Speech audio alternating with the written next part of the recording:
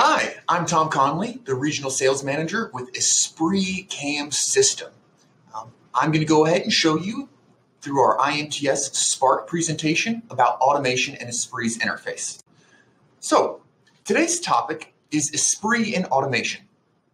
It's a missing constituent component in a lot of programming departments. Again, I'm Tom Conley. I'm out of the East Coast office. So the first thing that we're going to take a look at is how Esprit actually gets its knowledge base set up. So let's take a look at our automation. Our knowledge base machining, or knowledge base manufacturing, is known as the KBM. The KBM is actually a database that includes automation tools and strategies. So what's actually inside of the KBM database? Well, it stores manufacturing information, manufacturing strategies, information and intelligence, strategies you've used in the past. So for instance, manufacturing processes, machining cycles, drilling, tapping, pecking, pocketing, contouring, all the way up to full 5-axis simultaneous cycles. These automation tools are available for a lot of different machine types. So our standard mills, from 2.5D prismatic milling to 3D, your verticals, your horizontals, full 5-axis machining centers, and then also the lathe world. So 2-axis lathe, multi-turret, multi-spindle lathes, mill turn machines, multitasking machines, Swiss-style lathes, and then also wire EDM, from 2-axis wire EDM to 4-axis, including even rotary turn while burn functionality. All of these machining processes can be automated regardless of the machine type. And then, of course, tooling. Not just the geometric information for the tooling, but also the material. What's the tool made of? What's the tool coated in? Because this is going to influence speeds, depth of cut, cutter engagement, and other machining information. Of course, along with the tooling information, we need the material information. Not just what's the material, but what's the condition of the material. Is it forged? Is it cast? Is it annealed? Is it heat treated? Is it flame cut? And then the manufacturing attributes, actually about your solid CAD model, depths of features, angles of walls, axes, the minimum and maximum internal corner radius. So minimum internal corner radius is really interesting. We're going to come back to that in a few minutes. And then, of course, our feature types, holes, pockets, contours, surfacing, roughing, cores, cavities. And then all of our fixturing, all of our work holding information can also be included into the KBM database. And this is going to be separated per machine type, model, and control. And in some instances, you really will break it down per control, because some controls support various CAN cycles and others may not. So you want to make sure that you're getting accurate code out to the machine. And then much, much more.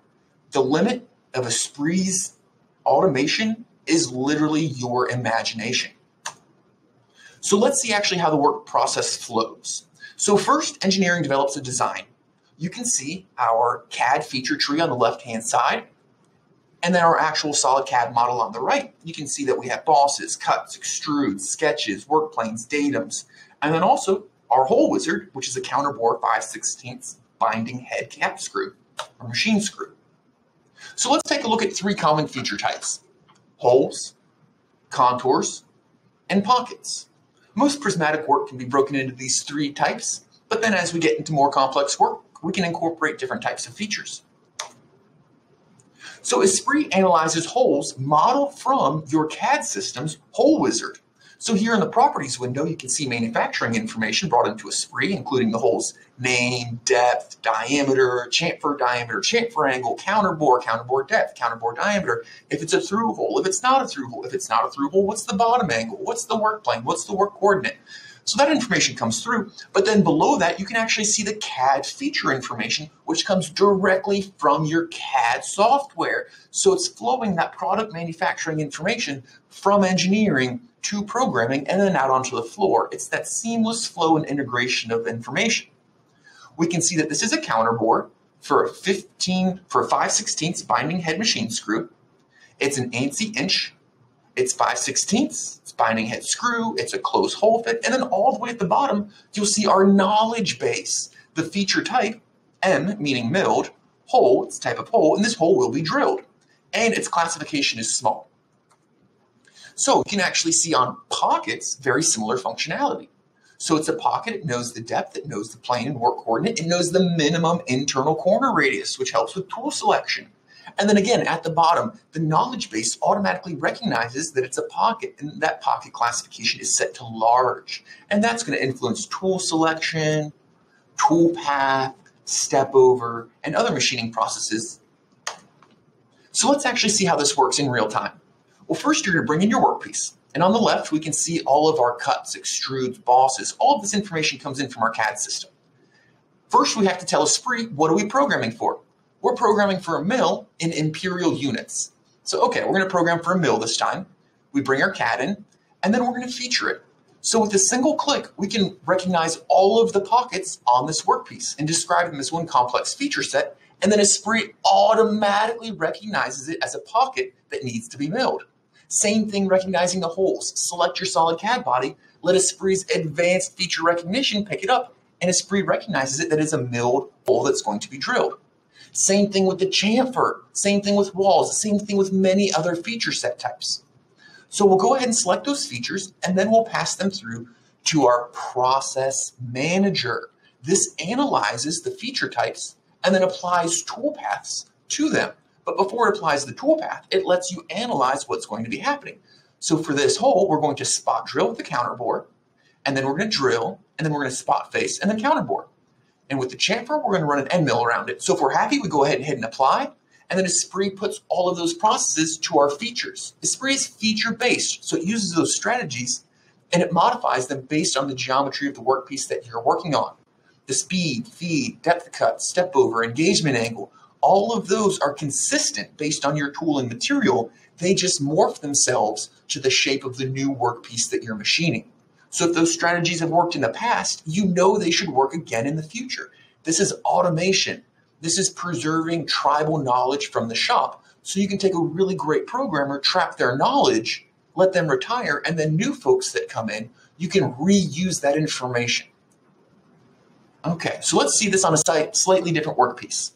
So here we have another workpiece, similar, there's a through pocket, there's a chamfer, there's walls. The pocket is slightly less complex. There's holes with counterbores. So again, we identify what machine type we're programming for. We're programming for a mill, and we're programming it in imperial units. Again, we're going to use ESPRIT's advanced automatic feature recognition command to feature our entire workpiece. Again, we can pocket the entire feature with just a single click, and ESPRIT recognizes that it's a pocket and its classification. You select the entire solid CAD body, run hole recognition feature, and again, ESPRIT's recognition rule can pick up on those feature types based on the CAD information passed down from your CAD system. The class of fit, if it's threaded, if it's not threaded, if it's a through hole, if there's an angle, if there's a countersink, if there's a counterbore. All of this information gets passed through to ESPRIT, and then we bring it onto our process manager, where ESPRIT will automatically assign operations and strategies to those features based on manufacturing constraints you've given it. So you get to predetermine what operations are going to be applied to these generic feature types. So you don't have to run this generically. You can run it how your machine shop runs their parts. Establish your own company standards. And then this allows programmers to not deviate from that because they can reuse these strategies again and again in the future. This not only provides faster programming, but it provides confidence. The programmer knows that it behaves similarly every single time. The operator knows that the code comes out in the same form and fashion every time, so they don't have to go back and double check and ask and make sure that everything's appropriate. It's consistently correct again and again and again. Okay, so actually how does this work? Let's take a look at some of the nuts and bolts of it. So it's a three-step process here that's going to allow us to implement our KBM process technology. Well, the first step here, labeled as A, is identifying a feature type, which is specific to our feature families. Then we create processes and steps for that feature. And then we create recognition rules. So we have to have a feature type, then we have to have processes and a recognition rule, which will allow us to apply those processes specifically to that feature. Okay, so here on the left, we can see chains, bores, bosses, chamfers, counterbores, countersinks, faces, holes, milled holes. So really, again, automation in ESPRIT, the limit is your imagination of the feature types that your facility produces. So you build your feature type, and then you apply processes. So again, B, facing standard versus facing thin wall. So you can use different strategies based on what you're going to be machining. And ESPRIT understands what you're machining based on the recognition rule. So in this case, the recognition rule is set to is face. Is that chain feature a face?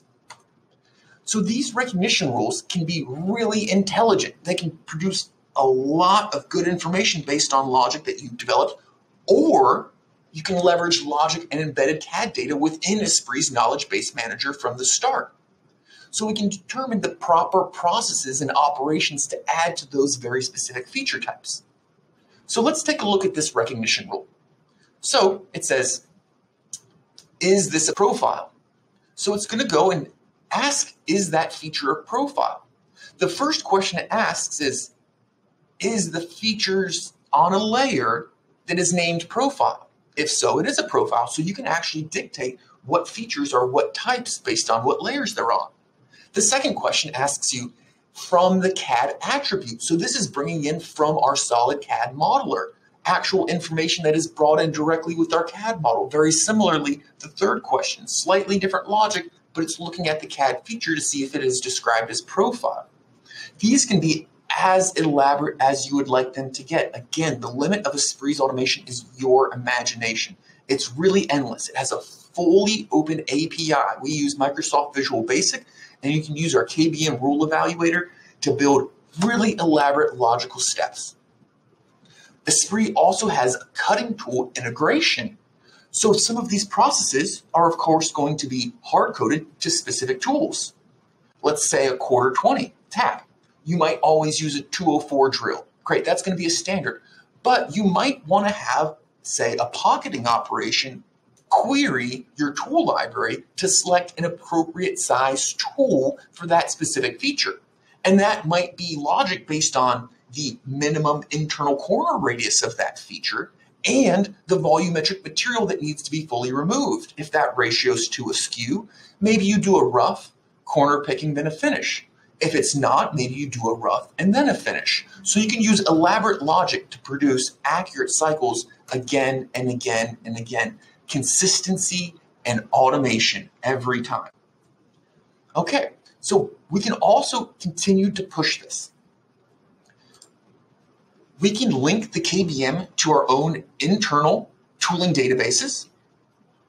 We can use advanced feature recognition commands like ESPRIT's hole recognition command or advanced turning feature recognition functionality where it automatically builds features for turning.